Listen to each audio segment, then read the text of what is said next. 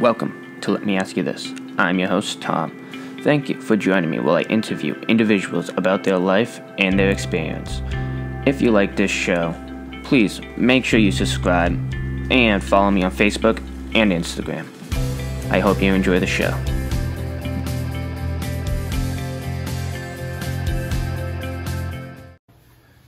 Hey guys, welcome to episode 28 of Let Me Ask You This. Today I have Alex.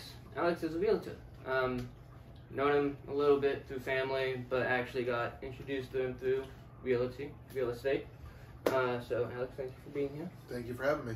So what's the main thing that's going on with real estate right now? There's not enough houses for people who want to buy them, and that just keeps driving the prices up and up and up and up. And you know, everyone keeps saying it's supposed to stop, it's gonna stop, it's gotta stop, and it doesn't stop because we just don't have enough houses to meet the demand. And there's a ton of factors we could get into on why, but that's the general gist of it. Well, one thing that I see a lot, so we're in New Hampshire. One thing that I see a lot more condo plexes being built, or like. So you're seeing a lot of high-end stuff Yeah. being built rather than affordable housing, which is definitely a contributing factor. You're seeing a lot of apartments getting converted to condos. I've started seeing that more, Yep. even in rural New Hampshire. I just saw one in Pittsfield that was converted from apartments into individual condos, which in some ways that's nice because it gives houses that people can buy and own. In other ways, it takes away from the rental market that's already kind of suppressed. So it's a challenge all the time. I work with a lot of first-time home buyers, and I'm constantly running into people that are, you know, their budget just doesn't meet what they need, and there's just not enough options for those people. And you see it every day. You know, huge single-family houses going up, and luxury apartment conversions and stuff like that. So, you know, what we really need is some building of some affordable housing, which would change things a lot. So housing has gone up. Has land gone up? Has that been? It's definitely gone up because, you know, there's land is typically used to build on, right? Yeah. Unless it's unbuildable for whatever reason, whether it be zoning or environmental issues. But it hasn't been in the way that homes have gone up, just for the sheer fact that not everybody can buy a piece of land and build on it. The financing to do that is much harder. Okay. When I first started getting into real estate, I was told you can't finance land. I've discovered that that's untrue. You can definitely get a loan on land, but it's harder to qualify for that. It's definitely much harder. I've only had a few clients who could do that over the years. But it is possible. But then you've got to, you know, go through all the hurdles of if it's not on public water and sewer, you've got to drill a well, you've got to put in a septic system, you've got to develop your own road essentially. And a lot of these land, you know, lots that are available now, they're, you know, way off of the road. You have to develop a road into it, and that's if the towns will even let you do it. A lot of these small towns in New Hampshire don't want a lot of new building, because it puts strains on their services. And That explains a lot, actually, because like in Bedford, I've gone to places where it's just a straight road, and then there's like two houses off, and it's just a dirt road. Yeah, that's probably all the town will allow them to develop. Some of these towns have gone to 5-acre minimum lots. 2-acre minimum lots is very common. So, and it's got to be set back a certain distance from your neighbor's yard and from the road, and there's a lot of restraints put on building. Some of it's for good reason, and you know, some of it's just sheer these towns don't want to grow too fast, which it could be a good reason depending on your perspective. But you know, you see it all the time. If anybody talks about building affordable housing or apartment units in these small New Hampshire towns, and you go on the community Facebook pages, people are pissed. I mean, they do not want that coming in their town, because that means people who are paying less taxes are going to have children who go to their school system, and that puts the burden on the people who have the bigger houses, And you know, it's the classic haves versus the have-nots, right? Yep. And you just see it repeated over and over again.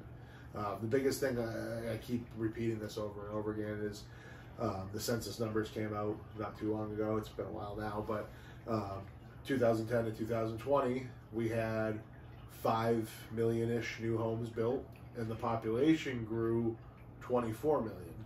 So you've got to stick almost 5 people in every single house. Yeah. And a lot of single people are buying. So it's I don't see this changing anytime soon. No, he's just gonna keep going up. Just I can't see anything that's gonna stop it. you don't think it's just gonna like eventually plateau? I mean, I would like to. I've been saying that for a while, but like, okay, it's gonna flatten out. It's gonna flatten out, and that would be ideal if we could just stop, because you don't want to see people who have bought in the last couple of years losing their shirt. Yeah. You know, but you don't want to see it stop at a point where eventually people's income will catch up to where they can become homeowners too, and it's just I'm not seeing it happen. Unfortunately, I've put in an offer this week that was 30-something thousand over asking, and we didn't win. We weren't even in the consideration. I called to get I tried to book a showing online for a property today that just listed yesterday, and it wasn't allowing me to book online. So I called the listing agent, and he goes, "Yeah, we're already under contract. You're not going to believe the price I got for this house." And that's still happening. I mean, we're 2 weeks from Christmas. This is the time typically people don't want to move. I've seen statistics. We use a software called Showing Time to book appointments for showings. Okay. Yep. And I've seen statistics out of there that this month is the busiest it's ever been this time of year, and with way less to look at. So everyone's going out and seeing all these same houses. I just left a showing where I had 2 of my clients in the same day want to look at the same house, because that's how little is out there. And it's not like I'm a very small piece of the market, you know? Yeah. That's insane, especially because like right now, people have been out of work because of COVID, and 2, it's Christmas time. Normally people are like buying gifts, but people are like buying houses right now. Like, oh yeah. I mean, you say, you know, people out of work for COVID, but my busiest time period last year were the 6 or 8 weeks, whatever it was, that New Hampshire was, you know, under stay-at-home orders. Was my busiest time. And something that's happened, you know, uniquely to New England. You know, the whole country's seeing these same things, right? But New England, or especially New Hampshire, is in this unique area where we're just outside the major cities, New York, Boston, and people don't have to go to their offices anymore. Occasionally, you may have to go in, like even people from New York that work for New York companies are moving up here, because they might only have to go to the office once a month. They can go get a hotel room in New York City for a night and save all kinds of money living up here. You're seeing people sell their houses in Queens for $1.5 million and buying double the house up here for $700,000. You know, so uniquely to New Hampshire, we have a lot of people coming in from out of state because of our proximity to those big cities, and the fact that we are actually more affordable to live, even though if you're here, it seems like it's out of reach for some people, but we're still more affordable than those big city metro areas. Yeah, and to like kind of put it into perspective, because when some people hear New Hampshire, they think, oh, it's all the way up near Maine. We're only 6 hours away from New York City. Like, Yeah, I mean, I could hop in the car right now and go to New York City and be there by midnight. Oh, easily, yeah. Yeah. So it's not that far. So that's 100% And doable. we're sitting here in Manchester. We're an hour from Boston. Exactly. So yeah. And plenty of people. I mean, I've talked to people who work in Boston and tell me they'll drive up to an hour and a half to work. Now, part of that is because they don't have to go every day anymore. Yeah. But you know, yeah, I could do that if they're like, yeah, you gotta come in once a month. Okay, an hour. Yeah, no problem. Hour and a half every day, once a month. Okay, deal. Yeah. Yeah, Easy. it's mostly just for, you know, meetings that can't be done on Zoom or whatever. And even you hear more and more and more that companies are just realizing that they don't need people to come in. Everything can be handled by email. Everything can be handled on the phone. You know. Yeah, I'm loving this digital age that we have because we the military was learning that on my way out because of COVID.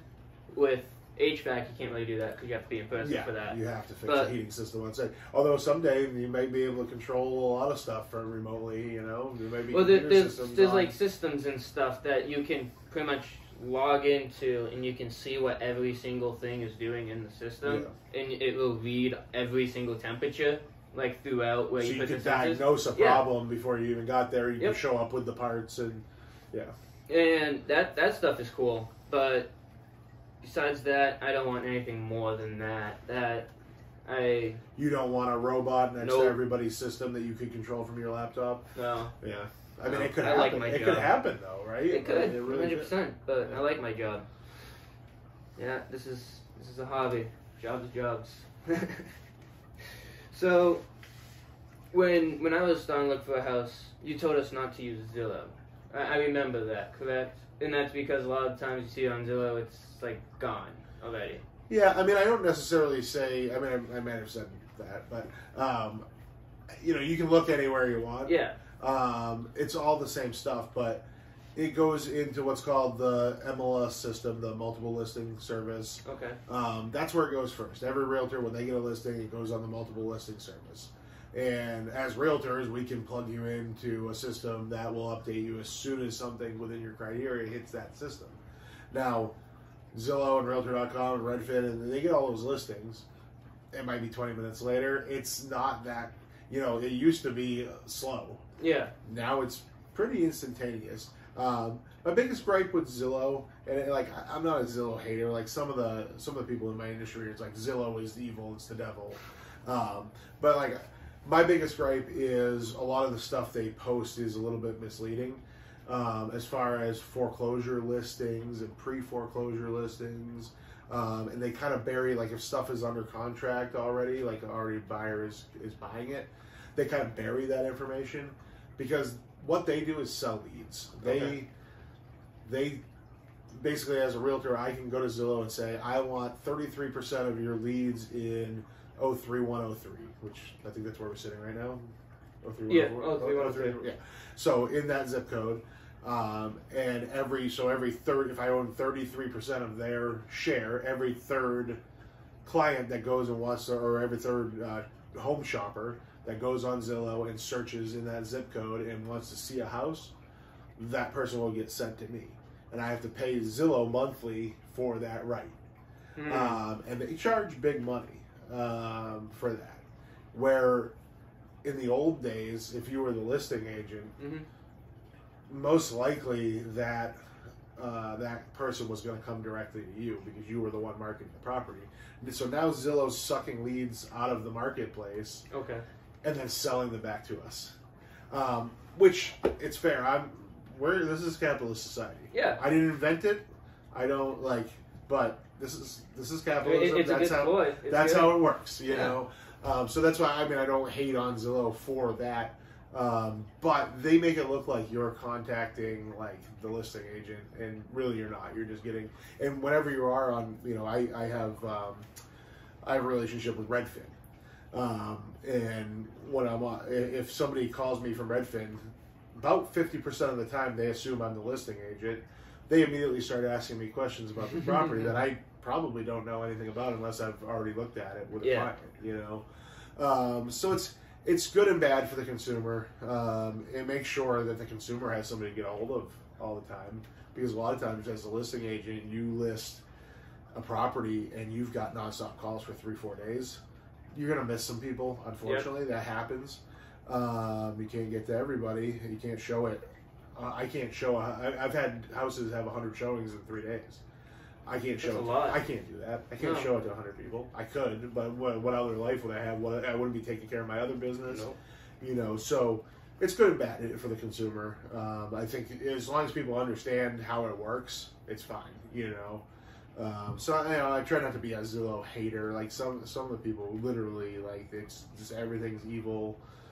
don't use Zillow, don't give them your money, and like, hey, if that's how you want to make your business by buying Zillow leads, then by all means do it, But I've personally choose to work by, a lot of word of mouth and get a reputation. I try to treat people as well as I can, and that always turns into more business for me.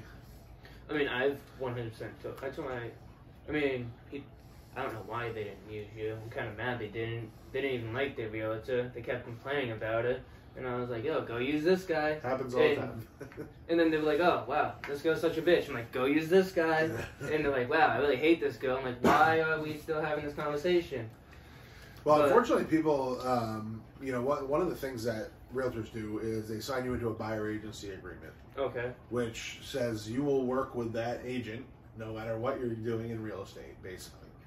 And we do have to do those to have, at least my company requires, my old company didn't require me to do this, but my company requires me to sign you up as an agent with an agency agreement once we're going to make an offer on a house. Okay. But if anybody ever came to me and said, hey, I don't want to work with you anymore, this isn't working out, I would tear that agency agreement right up and let them walk away.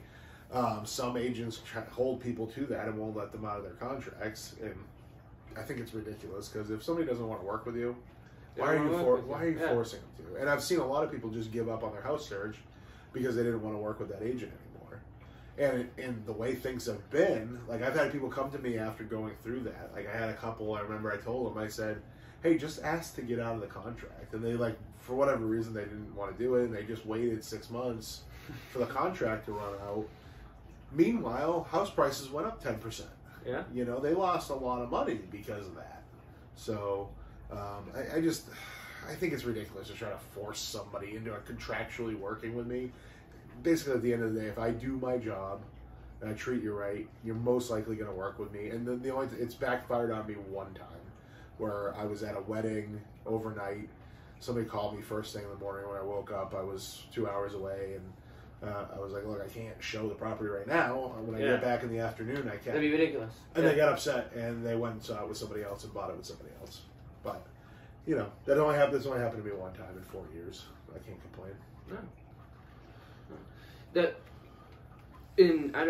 Forcing somebody to work with you, I feel like that'd be a way to get less customers. Because I think so. 100%, because you're not really showing customer service, right, satisfaction. Yeah. And at the end of the day, it's all about what's best for the person trying to shop for a house.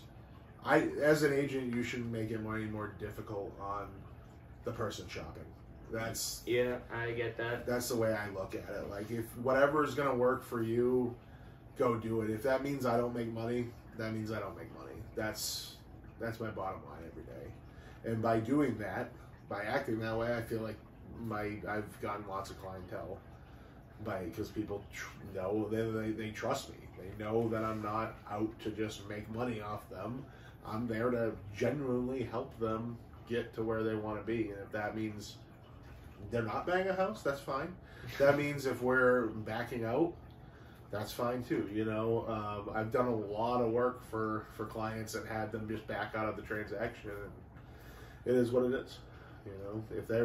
I'd rather walk away and make no money than have you hate me in 6 months because you went into something you shouldn't have. That's how I always look at it. So you brought up how if you don't make money, a lot of people might not know, how does realtor make money? We only make money when we close. So as a listing agent, we negotiate with the seller for how much commission. It's a percentage usually. What percentage of the purchase price we're going to take. And you do that before you even put it on the market. You negotiate. And I try to be reasonable with that. I'm not the most expensive person out there, but I'm not giving away my services because I am proud of the job I do, and I do a good job for people. But it's always negotiable. And you work crazy hours too sometimes. Oh yeah. So I get it. Yeah. Must be a fun job. And then as a buyer's agent, typically you're getting a cut of whatever that listing agent negotiated with the seller. Okay. Some buyer's agents do charge an additional fee on top of that. I never do that. I've only ever had one buyer ever pay me out of their pocket. It was just because we were negotiating something that was off market, and there was no commission being offered by the seller. But other than that, I usually just take whatever the seller's offering, which it tends to be 2 to 3%, but it could be anything. You know, it's a completely negotiable thing on the listing agent's side. So when they negotiate for whatever amount that they negotiate for, then they also tell the seller, I'm going to offer the buyer's agent an amount too. Okay. Out of that. That makes sense. And then really we don't make a dime. We drive around, look at property with people for free until they buy something. I mean that's fun. I mean, like you said, it is fun. I would rather personally. There's two things that real estate agents do. We either drive around, look at stuff with people and talk to people, or we sit at our desk trying to find people to look at stuff and talk to. So I'd rather just be driving around looking at stuff than sitting at my desk trying to find people to look at stuff with. That's 100%. my philosophy on it. Sitting behind desk is no fun. No. So how does one become a real estate agent? Is it different for every state? Every state's different. Okay. New Hampshire is extremely easy, in my opinion. I've seen people struggle with it, so I shouldn't say it's that easy. But it's a 40-hour course, and then you take a test. You get criminally background checked by the state, apply, and you have to. I can't remember all the specifics. I think I had to have like 3 personal references signed for me and had to be notarized and like things like that. They want to make sure you're a good person, Okay. not a criminal and not dangerous, like an upstanding person. Because you're meeting people alone. Yeah. A lot of times in empty buildings, you're going in, you're getting keys to people's houses. So, they want to make sure that you're a decent person. Then you have to have some understanding of real estate law and process. I will tell you, the 40-hour course they make you take does not prepare you for doing the job. No. You really need a mentor when you start. Somebody that basically will hold your hand through the process, because they don't teach you how to fill out a contract. The main thing we do is to make money is write contracts. They don't even teach you how to do that in the class. So it's in the book, but it just gets flipped through. So what's the point of the class? It's fundamentals of the kind of the basics of real estate law, and like a lot of like scare tactic stuff of like this is how not to get sued type of stuff. A lot of the fair housing laws are pretty important that you learn, and some ethics stuff.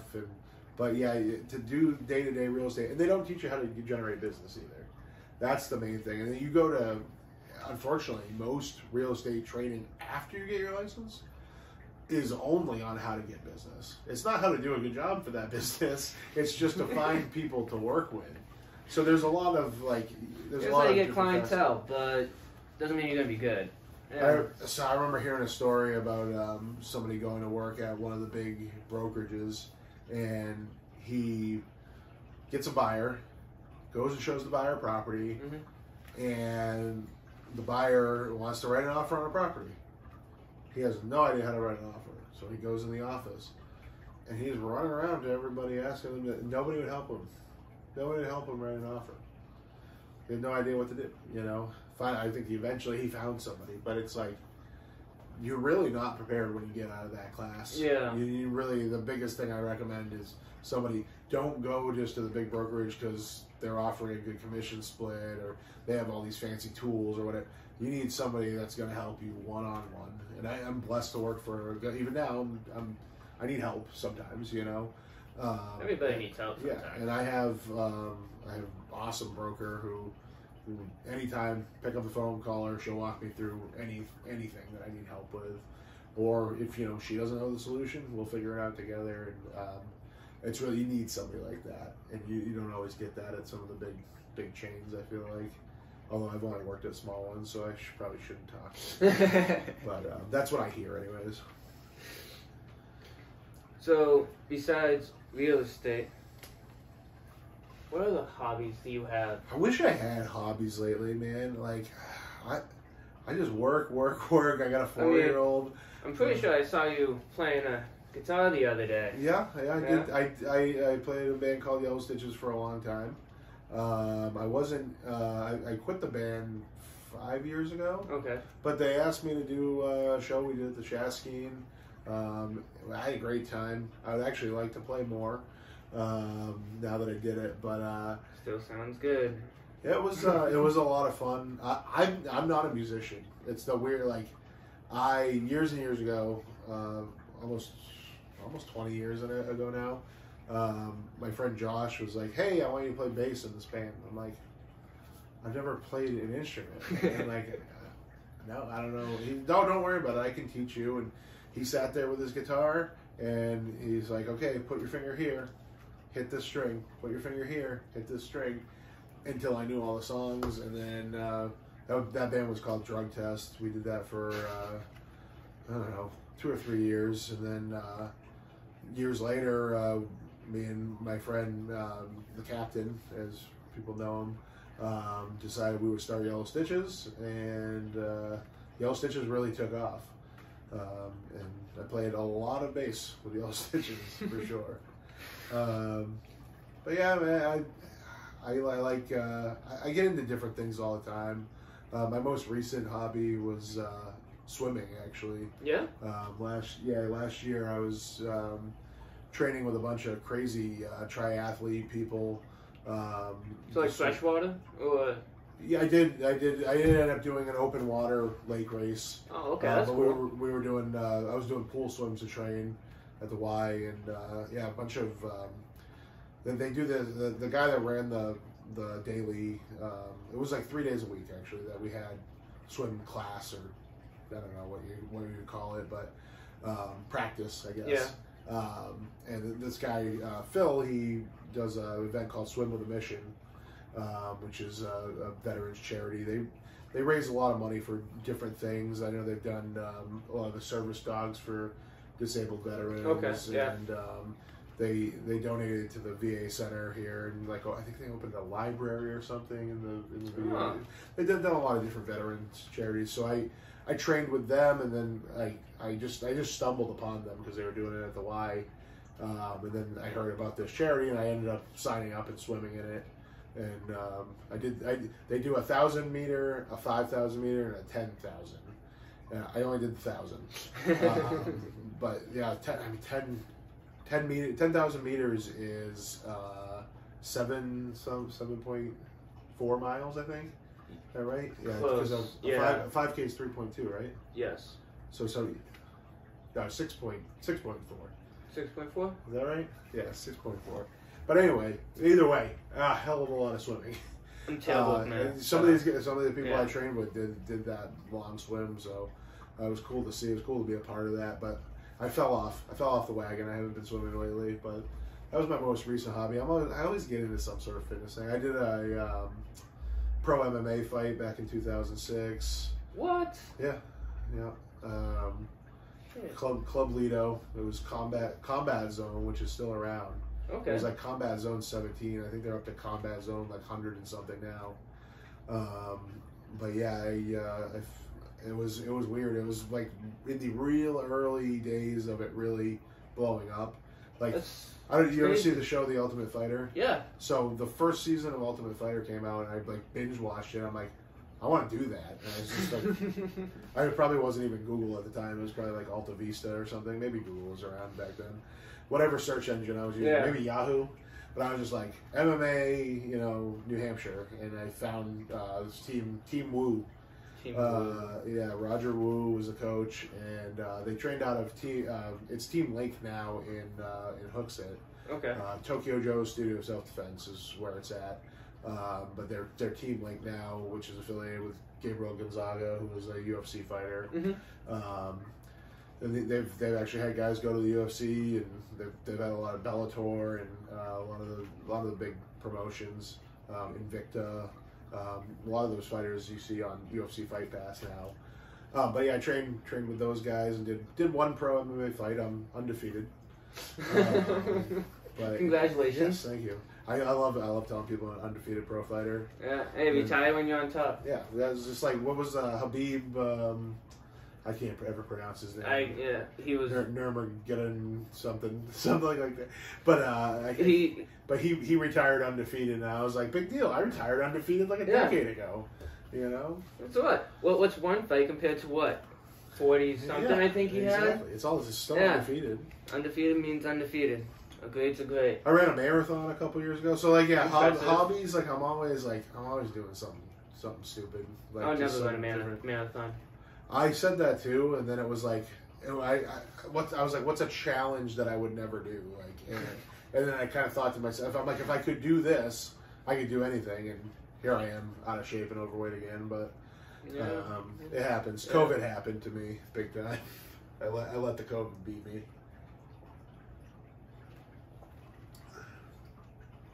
Yeah, COVID was rough on a lot of people, but that's what happens. I started doing jiu-jitsu, and I now lift a lot more than I used to. So, I can tell you lift. Yeah, I've gained 30 pounds since I've gotten out of the military. So that's like great. in a good way. Oh yeah. I'm trying to. I want to get up to 170, maybe 190, maybe. I don't know. That's a push, but 170 is my goal because being fit's okay. I promise. Some people forget that. Yeah. I take vitamins now. And that's good. Yeah, and I already eat somewhat healthy. That's my biggest problem. I still don't eat. I take in a lot of bad sugars. I know that, and I want to fix that. So we're gonna start eating healthier. But I need to eat more and healthier, and that's the issue. It's hard to eat. Gaining weight and eating healthy at the same time is a hard thing. Because trust me, I can sit down with cosmic brownies all day or the Christmas trees and just shove them in my face. But yeah, I might get big, but I also get diabetes, and I don't want diabetes. Yeah. So I'm trying to avoid that. I'm trying to avoid all the terrible... Jiu-jitsu is where I lost the most weight in my life. Like, I lost like 100 pounds doing jiu-jitsu. Yeah, then I gained it all back, but yeah, jiu-jitsu will take some weight off. It's hard to keep some weight on, keep the weight on when you're friggin' doing aerobics in pajamas. I guess that's true. Yeah, I mean, wrestling wasn't. I made wrestling terrible for me because I wore just layers of sweatpants. Yeah. You know, if I didn't do that, if I just wore shirts and a t-shirt. What weight did you wrestle at?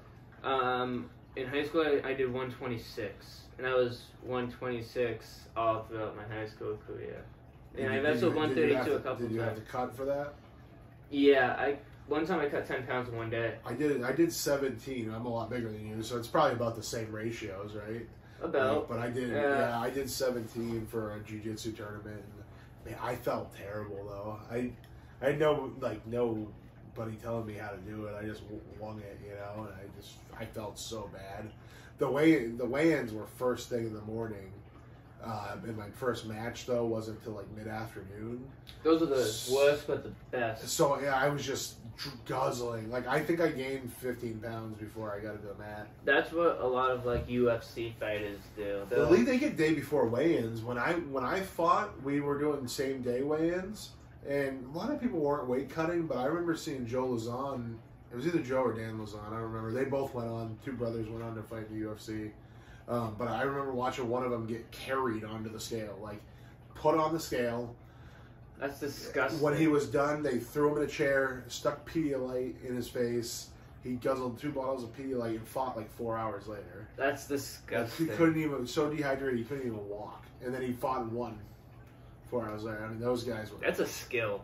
Yeah, they're animals. It's a I remember Tito Ortiz, skill. like, his average weight cut was like 20 pounds. And he would gain like 18 of it back by the time he got in the cage the next day. Yeah, Conor McGregor is going up to heavyweight. Heavy? Yeah, he's 190 right now. And then... He's going to go to 225? I think that's what he's talking about. Is it 225 now? I think that's... Oh, no, it's over 205, right? Light heavyweight's 205. I believe 205 to 265 is heavyweight. I believe so. There's so many different... I have a... Yeah, they have different weight classes from when I was doing it now. light heavyweight is 178. Oh, 165 to 178. I don't think that's that's boxing weight divisions. Why? I'm I gonna say typed in that- I'm gonna say UFC that weight is- classes. It's still giving you boxing. That's funny. I bet if Google's I broken. bet if you click that. Of course, Conor Yeah. McGregor's the first one. On Well, there. yeah, because he's the one that everybody's talking about right now. Yeah, light heavyweight is 205 to 205 max. Heavyweight's 265 max. That's pretty much the same. So yeah, he's. They had it. We didn't have back when I was doing it. We didn't have anything under lightweight. Like 155 was a minimum. I remember seeing a guy weigh in like full, like decked out in clothes, and then like chain like rolls of quarters in his pocket. I weighed in with all my clothes on because I couldn't keep the weight on. I was training so hard. I weighed in one time with like clothes on, and that was because they were bumping me up a weight class, and I needed to weigh more. Yeah. Because I wasn't close. They were bumping me up 2 weight classes actually, so I needed to get into the next weight class for them to do that. I fought under U.S. kickboxing rules, so my weight class I want to say was light heavyweight at 200 or no, we couldn't be over 210. And I was like 201 and losing going into like I couldn't keep the weight on. I was just training so hard, and I was like fully clothed. And like I weighed in at 201, my opponent weighed in at like 205. Like we weren't dialed in. We weren't dialed in at all for our weights. Like we probably both could have fought at a lower weight class, but Whatever, it happens. Yeah, I want to get back into the UFC. I keep seeing it, and I'm just like, man, I would love to watch it, but I even have ESPN Plus. I was gonna say the pay-per-views killed me. But if you have ESPN Plus, you get to watch a Well, lot of it. the bundle. We have the Disney, Hulu, and ESPN Plus. But every time I go to watch it, I can't ever, 1, find live stuff, and 2, it's always just clips. It's not full fights. Gotcha. So like even the recaps. There's recaps. They don't have like full fights. I just burnt myself out because I used to watch so much of it, like UFC, King of the Cage. Like I used to watch all these smaller promotions, like any DVDs I could find. Like I used to just watch fights like all day, 8 hours a day, and I burnt myself out. They're on it. exhilarating. It's fun. Yeah. It's every fight is different. Yeah, now every once in a while, like somebody I know, like from the guys I used to train with, somebody on that team will fight, and I'll turn it on and watch it, and it's so exciting. But I don't get it. I don't have the same passion for it that I used to. No, I've noticed it's gone in waves. Like with everything, like the UFC is strange because they're the only like major company that didn't really like TV corporation that didn't fully shut down during COVID. Oh yeah. So they were they figured out how to do it. Yeah, and they announced the shutdown, and then 2 weeks later, or not even Fights in empty arenas were weird though. Yeah, like you could hear it was. Yeah. It was empty. Like one of the guys I know that fights locally fought John Gotti Jr. during the shutdown. Really? Or is it junior or the third? John Gotti the third. Third. Yeah, and they were saying that like there was no audience, but John Gotti III had his audience there. he was allowed to bring his people. Well, it's weird because like I don't know how many people have actually been in an empty arena, but it's very echoey as it is.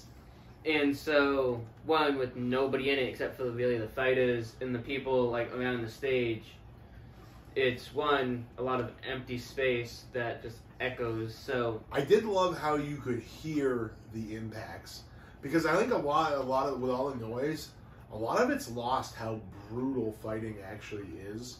Like, I mean, these guys, when you tape up somebody's hand and stick that glove on it, you're not patting that fist, really. No. You're protecting their hand. Yeah. But their hand pretty much turns into a baseball bat with a little tiny leather glove on it. Because that hand wrap makes it tighter. Yeah, pretty much. And people don't realize, and these guys can punch. Like, most people have been punched in their life, but being punched by somebody who practices punching every single day and has been doing that for years is way different than getting in your schoolyard scrap. And I don't think people realize how hard these guys are punching. And then kicks, like that's your shin, that's a baseball bat coming to your head. People's shins shatter sometimes, with how hard they kick. But I know Brock Lesnar isn't like a normal sized person, but him punching you in the face was equivalent to a baby hippo sitting on a. Like, I remember that fact so well because it frightened me. Because I feel like that could crush a normal person's skull. I remember after my fight, I had taken a little time off, and I came back to the gym, and there was this guy Paul getting ready to fight, and they're like, "Oh, great, good to have a heavyweight back," because Paul's been having to spar with a lot of little people. I'm like, guys, I'm not ready. Like, I'm not in shape. I'm not ready to spar. I just want to work out. No, you'll be fine. Spar. This dude knocks me out in like 30 seconds. Like, out cold. It's like, that's with full, we're wearing 16-ounce sparring gloves and K'd out and KO. Is this gonna work?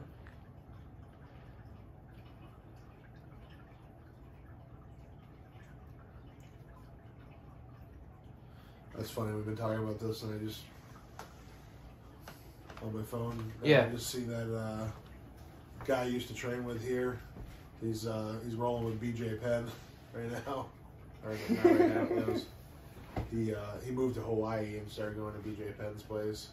I guess BJ showed up today.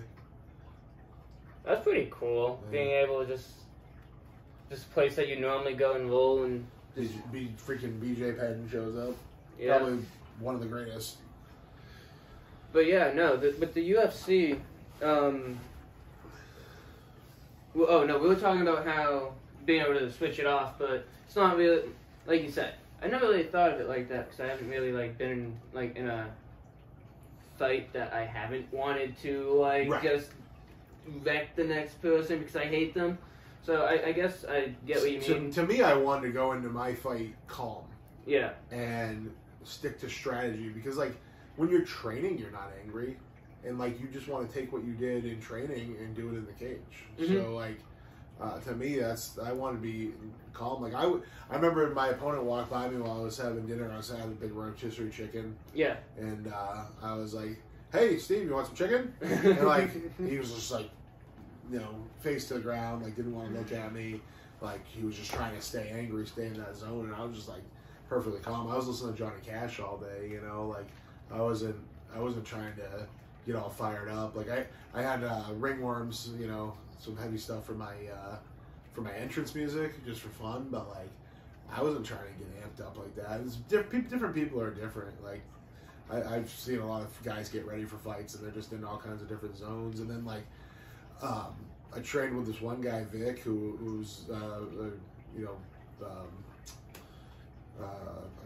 can't think of, an Iraq veteran, Afghanistan veteran, did a few tours over the Middle East during the wars, and he was calmer than I was, and I was like, man, how are you so relaxed going into this? And he's like, dude, nobody's gonna shoot me today. Yeah. And I was like, true, good, fair point, Yeah, that makes sense. But no, so what I used to do for wrestling, it would always depend on who the opponent was, because sometimes I would have to amp myself up, but then other times I was like, okay, technique is where I need to be. I don't need to be angry. And so, because if you don't really pay too much attention to what you're doing, you lose the technique. And so that's a good way to always just slip up, because I personally think technique is always better than just brute strength. Absolutely. But Isn't there a fight? Oh no, the fight was last weekend. There's so many. I can't keep track of it. There's somebody always fighting. It's like they put on so many events now. I remember like a UFC used to be like a big deal. Like it was like a once a quarter thing, like to have a UFC event. Now it's like every other weekend. There's fights. I remember, I don't know, 2-3 years ago, maybe 2, they were only in the 100s, or not even, and now they're almost in 300 for the pay-per-views. It's fast, yeah. They have a fight almost once a month now, and it's crazy. Because most fighters don't fight until a year after a fight. They normally have off of the fight. Yeah, it depends on how how the fight went down, and that's all the rankings and whatnot. But yeah, they can have a lot of time, a lot of downtime. But we can fight quite. I just saw some guy, his record, and this isn't a UFC guy, but a pro guy whose record was like, I don't know, 40 and like 200 and something. Like the guy had like hundreds of fights under his belt. Like I'm like, man, this guy's fighting like every month and losing a lot. Like maybe he's just getting paid to throw the fights. Hey man. I doubt that, but he probably just likes the little paycheck every month. You fight that often, he'd probably make a living out of it. Like even as a losing fighter. Yeah. Man, that'd be get paid just to get punched in the face. That's a tough way to make a living, man. Yeah. No thanks. It's just, I mean, even the training though, the training's hard. I will say, unless if you don't train. I'm sure it trains. I went to some semi-pro boxing the other week. I was gonna say the other day. It wasn't the other day. It was like a month ago. Yeah.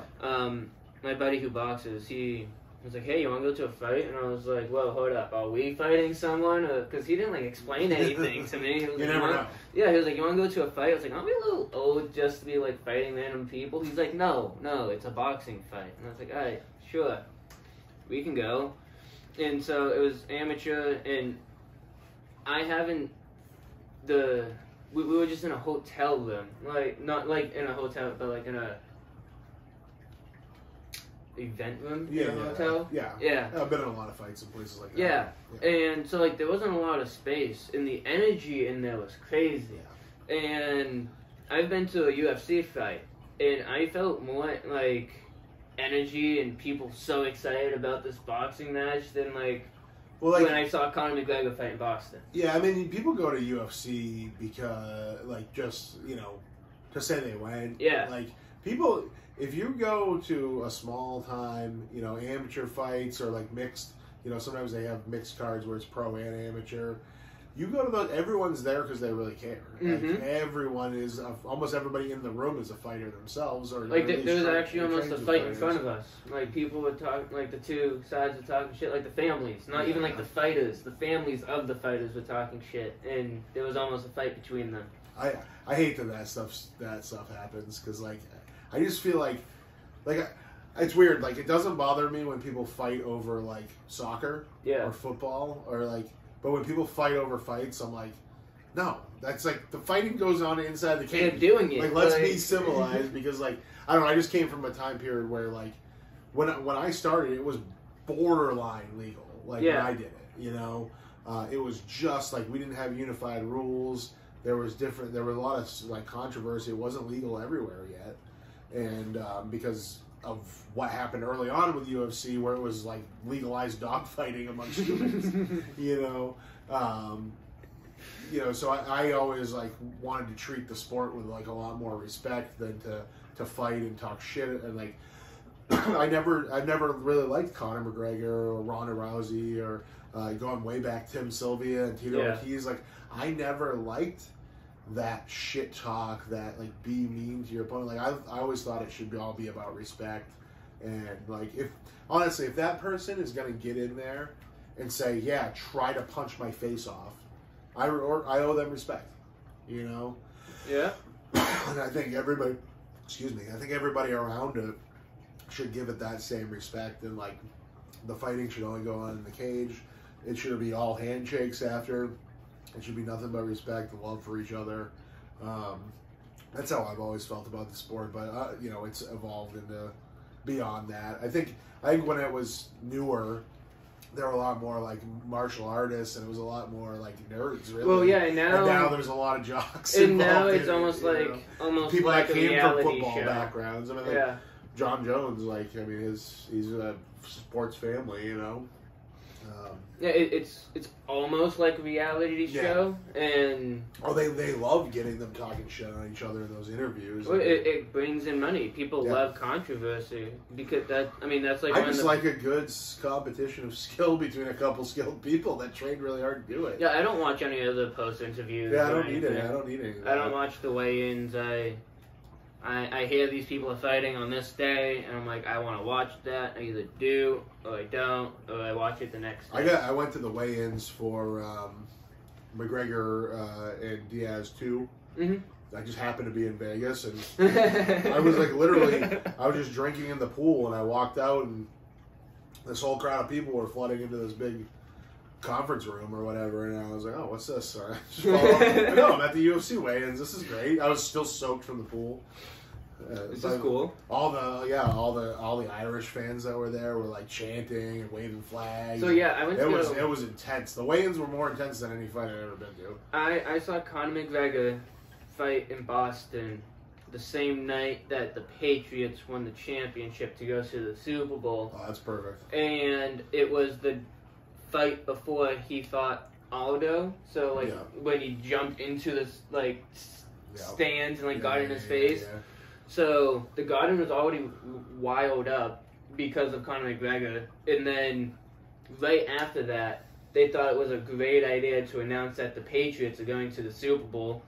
So now you have all these drunk people who are all fought up over an Irishman winning a fight. Now they're happy that the Patriots won. Yeah. And then when we left, just Boston was crazy. It took almost 2 hours to get out of Boston from the Garden. And the Garden's on the border. Like, it's right there. Mm-hmm. It was stupid.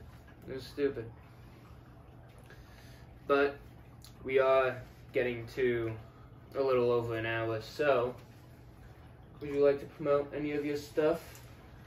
Well, my website's LaChance.realtor. Real easy. I work for East Key Realty. It's an awesome company. If you're thinking of getting into real estate, talk to me. I'm always happy to help people get started, and I think I work for a great company that I love to bring people on board with. And yeah, if you just need any help in real estate or anything really housing related, anything, don't hesitate to reach out. My number is 603-731-7423. I'm always happy to help people out with anything. All right, and all that will be in the description. And like I said last time, I'm always trying to give like a shout out now to a small business locally. This time I'm wearing this shirt, Stanley's Barbershop. Don't mind like my craziness right now. I've just been lazy. This haircut is not from Stanley's, but my previous 3 were. But it looks about the same when I go to Stanley's. It's a little more cleaned up because this was a hairdresser, so I look a little bit better from Stanley's because they got the straight razors. I love straight razors, and that's one of the reasons why I go there. When I do decide to look presentable, soon. All right, thank you for joining me, guys. Thank you for joining us. Until next time, Alex. Thank you. Thanks. Bye. Oh, I'm happy I heard that beep. 100%. Thank you guys for watching this episode of Let Me Ask You This. If you like this video, make sure you drop a like. Make sure you follow my Facebook and my Instagram, Let Me Ask You This, to get all the information about the show and new episodes. Thank you guys. See you guys next time.